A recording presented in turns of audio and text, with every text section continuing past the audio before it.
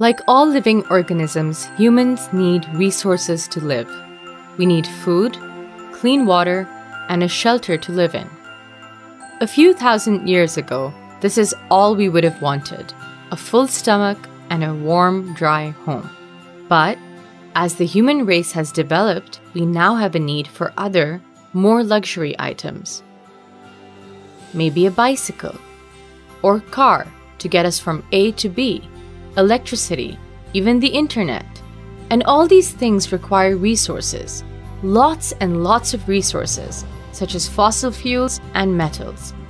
Many of these resources are limited. Once all the fossil fuels have been extracted from the earth and burnt to provide us with fuels and electricity, there will be none left. How will future generations of humans cope without the things we take for granted? And that's before we even consider the effect the burning of fossil fuels is having on our planet and the climate. Future generations will also have to deal with the effects of that too. This is where sustainable development comes in. Sustainable development involves making sure that there will be resources left for future generations. One way is to use renewable resources, such as solar energy, wind, and biogas, to generate electricity rather than fossil fuels. Another example is using quick-growing trees like pine as a source of wood. These trees can be cut down and replanted, providing an ever-ready supply. This is more sustainable than using slow-growing trees like oak, which take hundreds of years to reach maturity. Another sustainable life choice is recycling. Recycling plastics, metals, and paper means that fewer resources need to be extracted from the earth, as we can reuse the already extracted products, meaning more resources for future generations.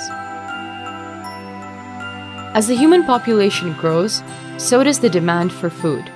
There is limited farmland, soil fertility, water, and fish stocks. So we should also be using sustainable ways of growing, catching, and farming food. We remove more than 77 billion kilograms of fish from the oceans each year.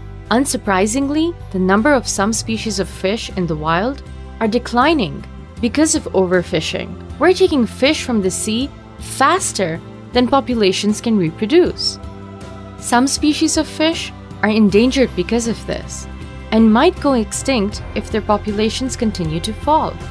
There are several initiatives that have been introduced to help conserve fish populations and allow us to enjoy eating fish now and in the future.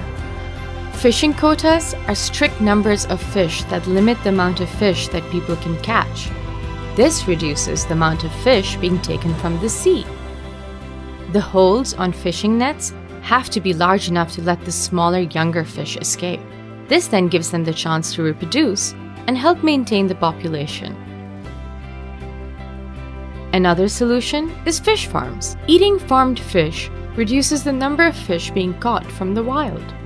It is important to realize that these initiatives have an impact on the people who rely on fishing for their income. Fishing quotas have helped to increase fish populations, but there has to be a balance between sustainable development for future generations and making sure that people today are also provided for. So, in this video, we have covered what sustainable development is and some examples including how to solve the problem of overfishing.